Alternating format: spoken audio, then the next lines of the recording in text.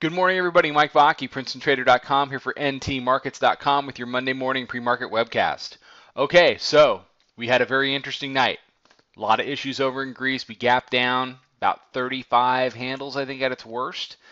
We made a low at 54. Then you started to see, signs of a bounce. You started to see some lower highs. This is a 15-minute chart, but we traded down to 54. We made a lower high at 55 quarter.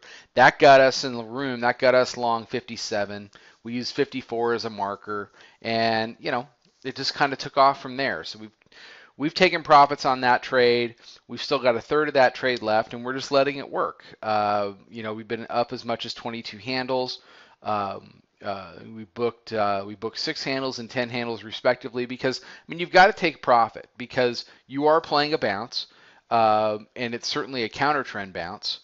So you've got to respect that and understand that if it runs higher, it's going to run higher, but it's going to run higher with your runner, and you can't just hold all of it.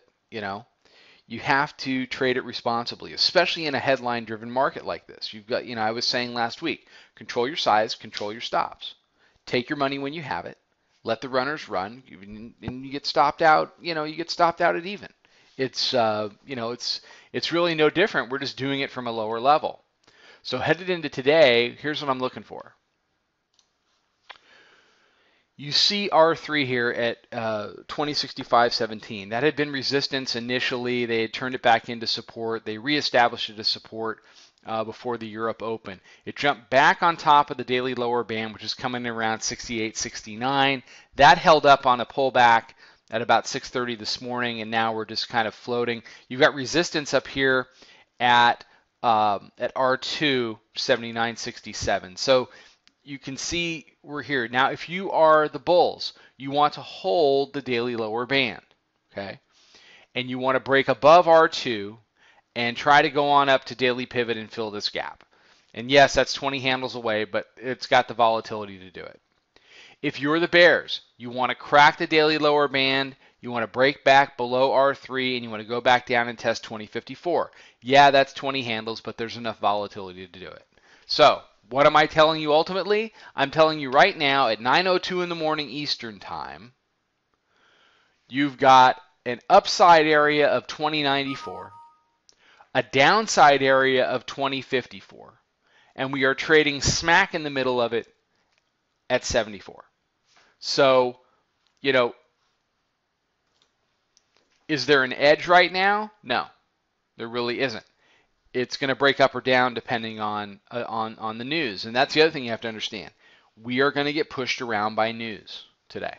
We are going to get pushed around by news. Don't chase too much in one direction or the other.